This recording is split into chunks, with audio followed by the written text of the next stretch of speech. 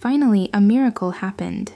My friend dragged me out of the virtual world and we went to hang out at the mall. Everything was going fine until at some point my underwear became too wet. I rushed to the bathroom, barely avoiding staining my jeans, but the underwear needed replacing. My friend ran and bought me new panties. I put the old ones in a regular transparent bag in my purse to wash them at home later. Later, a situation straight out of a romantic movie unfolded. I encountered a handsome guy, but it didn't go smoothly. Somehow he fell awkwardly, smashing his knee. I wanted to help him, to make a connection, so I reached for a wet wipe. And at that moment, the same trap. My bloody panties fell out, right in front of the guy, and right with red stains in a visible place. I almost sank into the ground out of embarrassment. I had to throw those unlucky panties in the nearest trash can. They needed to be burned.